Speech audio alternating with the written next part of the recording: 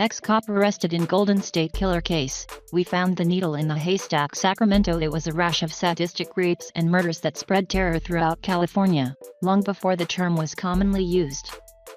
The scores of attacks in the 1970s and 1980s went unsolved for more than 3 decades. But on Wednesday, law enforcement officials said they had finally arrested the notorious Golden State Killer in a tidy suburb of Sacramento. Joseph James DeAngelo, 72, who was taken into custody outside his home on Tuesday and charged with 6 counts of murder, had been living undisturbed a half-hour drive from where the 12-year rampage began. He was described as a former police officer, and his time in uniform partly overlapped with many of the crimes he is accused of committing. The case was cracked in the past week, Sheriff Scott Jones of Sacramento County said on Wednesday, when investigators identified Mr. DeAngelo and were able to match his DNA with the murders of Lyman and Charlene Smith in Ventura County in 1980. "We found the needle in the haystack and it was right here in Sacramento," said Anne Marie Schubert, the Sacramento district attorney, who helped organize a task force 2 years ago that included investigators from across the state as well as the FBI. A DNA database showed links to other murders in Southern California, the authorities said Wednesday. A series of rapes in an old gold mining area east of Sacramento in 1976 were first linked by the authorities for their geographic proximity. The similar description of the rapist, a white male with blonde hair who was just under 6 feet tall, and the peculiar and cruel rituals that he inflicted on his victims. His victims included women home alone and women at home with their children. The suspect went on to rape women with their husbands present and then murder them both. He is also thought to have burglarized more than 120 homes. Continue reading the main story. Michelle McNamara died pursuing the Golden State Killer. Her husband, Patton Oswald, has questions for him. April 25, 2018. Michelle McNamara hunted, and was haunted by, the Golden State Killer. February 15, 2018. Advertisement. Continue reading the main story. He became an infamous figure, sometimes known as the Golden State Killer and other times as the East Area Rapist and the original Night Stalker.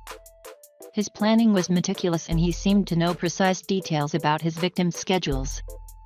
They described the gravelly, angry whisper that he used as he tormented them. He wore gloves and a mask and was a predator with quirks. As his victims lay terrified, he would pause for a snack of crackers after raping them. He placed a teacup and saucer on the bodies of some of his victims and threatened them with murder if he heard the ceramic rattle. With communities panicking at one point, his assaults averaged 2 victims a month. The authorities hired a range of experts to help them break the case, among them a military special forces officer and a psychic. Then, when the rapes and murders appeared to end in 1986, the case went cold. National interest was reignited this year with the publication of an exhaustive investigation into the serial killer's identity, I'll Be Gone in the Dark, written by Michelle McNamara, a crime writer who died in April 2016. The book, published in February, was completed after her death by a journalist and researcher recruited by her husband, the comedian Patton Oswalt. Mr. Oswald spoke about the reported capture on Wednesday in a video posted on Instagram. "I think you got him, Michelle," he said. Mr. DeAngelo, whom the authorities suspect of a total of 12 murders, was arrested by investigators using some of the same tactics employed by the suspect to stalk his victims. The police surveilled his movements, studied his routines and pounced when he left his house. He was arrested on a warrant stemming from the murder of the married couple in Ventura County in Southern California, but the authorities said more charges were in the works. The Orange County District Attorney's Office announced 4 additional charges late on Wednesday. The carefree California lifestyle of open doors and children riding their bicycles to school was forever changed with the knowledge that a rapist now lurked. "One person can create a lot of fear," said Tony Rakakaz, the district attorney of Orange County and one of the dozens of officials on hand in Sacramento to announce Mr. DeAngelo's arrest. "It was like terrorism, not that it was done for the same reason, but it caused the same type of fear." The case had a profound impact not just on fear and public safety in California, but also on the way that rapes were investigated and how rape victims were treated, said Carol Daly, a detective in the Sacramento County Sheriff's Office at the time. Locks sold out at hardware stores and over 6,000 guns were sold, she said. Community safety forums would be packed with hundreds of people. Rape victims were seen and cared for faster, and pubic hair, scratches and other evidence were examined and preserved, she said. Rape kits were standardized. Every victim went through the process, she said.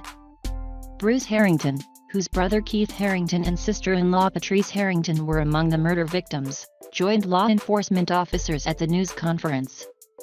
It was time for the victims to begin to heal, he said.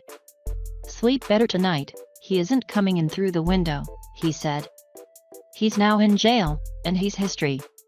One victim, Jane Carson Sandler, who was raped in 1976, said on Wednesday that she was overwhelmed with emotion. Ms. Carson Sandler, 72, said she had always believed that her rapist was alive and that he would be caught. The hatred and anger she felt eventually faded, she said, but she continued to pray for two things each night, that he would be identified, and that she wouldn't dream about the rape. She never did dream about it, she said, and on Wednesday morning she turned on her phone to learn that a suspect had been arrested. I just feel so blessed that God has finally answered all of our prayers, that this monster would eventually be put behind bars, she said. Mr. DeAngelo, who has adult children, was twice employed as a police officer in two small California cities, in Exeter, in the Central Valley, from 1973 to 1976, and in Auburn, north of Sacramento, from 1976 to 1979, according to Mr. Jones. He was convicted in 1979 for shoplifting a can of dog repellent and a hammer from a store in Sacramento County. The incident led to his dismissal from the Auburn police force. The arrest came amid the rash of rapes in the area. One of the neighborhoods where the suspect repeatedly struck was Rancho Cordova, a Sacramento suburb of ranch houses, redwood and birch trees, trim lawns and rose bushes. In one attack in 1978, Brian and Katie Majori, a couple living in the area, were walking their dog in their neighborhood around 9 p.m. After a violent encounter with the suspect, they tried to flee, ending up in a private yard, where they were fatally shot, the sheriff's department said in February, appealing to the public for leads. Diane Peterson, the retired teacher who lives in Rancho Cordova, said Wednesday that theories about who was behind the rapes and home intrusions had remained a topic of conversation in the neighborhood in the 4 decades since the attacks began. It never totally died down, Ms. Peterson said. People would have their own suspicions as to who it might be. Jean McNeil, the retired employee for the State Board of Equalization who lives near where one of the murders took place, said she was elated Wednesday morning when she heard that the suspect might have been captured. She remembered the terror that the killer instilled in the neighborhood. I can remember thinking, it's getting dark and no one is home with me, I've got to be really careful, she said. That's what made it so frightening. We didn't know when he was going to strike next. After the Majori murders, the attacker was not believed to have struck in the Sacramento area again. But in 2001, investigators using DNA evidence linked the crime to others committed in the Bay Area, and to murders in Southern California, the sheriff's department said.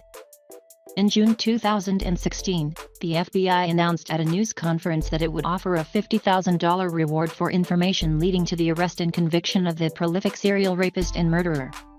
We came together to bring solace to the victims, Sean Reagan, special agent in charge of the Sacramento office for the FBI, said Wednesday. But we know the pain and anguish has never subsided,